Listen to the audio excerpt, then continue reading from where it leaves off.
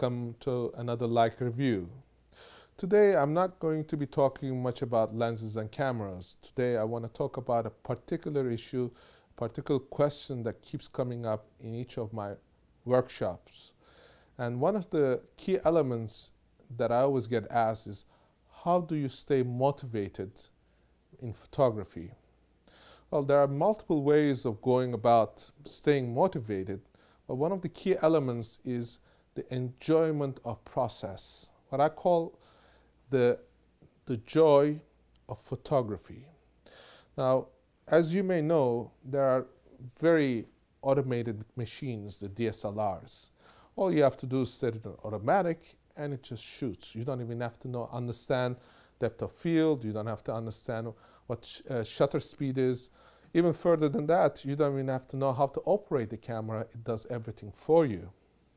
What it does, though, is take away from the experience. And the experience of understanding and composing images is what makes photography fun. It's actually freezing of moments in time that allows you to view it at a later time and see what you had missed out at that very moment. You see, if you examine each photograph that you have taken and make critical judgments on it and say, you know what, I could have taken this angle, or I could have used this approach, or I could have waited a split second more to capture this facial expression, that is what makes photography fun. It is what you as a person enjoys examining and improving upon which you have built all your previous information on. And that's the reason I always recommend to everyone to go and try out a Leica, because Leica does something very interesting. And I don't care whether Leica sells another camera or not, but what I like about Leica is that it's a manual focus lens. So that means there is no autofocus, so you have to be able to know and come to that perfect point where you are able to capture the image in perfect focus. Now that takes your contribution as a photographer. It takes your mental process to decide which aperture you're going to use, which shutter speed you're going to set, what ISO level you're going to use. What that means is that as a photographer and one who wants to stay motivated, decides to make these changes. And when you make these changes, you understand about compositions. You understand how the camera works. And when you change a certain setting, for example, like an aperture, you are going to get a very different look. And that is one key element when I always tell my students. What's also important is to decide on a particular action plan. What I mean is that I see people taking their lenses out, okay, and they have a whole bunch of lenses, but they don't know which one to use. I always say, if you want to use your camera at its best, master at least one lens. Whether you're going to pick a wide-angle lens or you're going to pick a 50mm or whatever you may choose, let that be your lens for a while, so you know exactly how it is. You could turn off the light and know that the aperture setting that you're going to be putting on is the aperture setting you had intended to.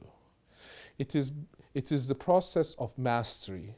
And they say you need to repeat something 10,000 times to be of skill and mastery at it.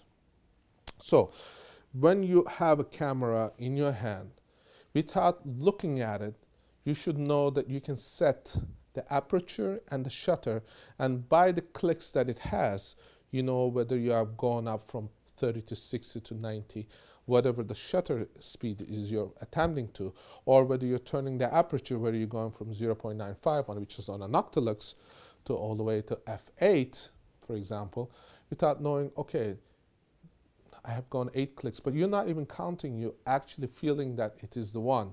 And when your hands and your body becomes part of the machine, you are able to capture better images.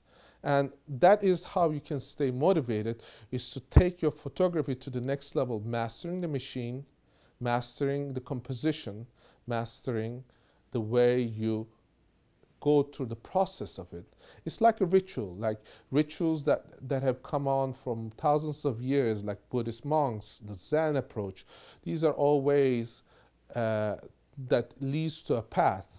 And that process is one that will keep you motivated. So each morning, if you get up and say, look, I'm going to take at least one photograph and it's going to be a great photograph, that is one way to stay motivated. It's one way to stay motivated if you are carrying your camera and see a particular thing that you want to capture. But if you don't have your camera, you cannot capture. The moment is gone. And life is in a constant state of flow. And that's why carrying a camera is one of the key elements in finding your path in photography. Now, one of the saddest things about photography is that there are too many cameras out there. What I mean is, it has become bastardized. In your smartphone, there's a camera. There are cameras you can buy for a few $100s to tens of thousands of dollars, but they pretty much do the same. What is lacking is the understanding of geometry. It's the understanding of proportions. It is the rule of 1/3. You know, it's all these things that you are going to have to master and understand what makes something beautifully.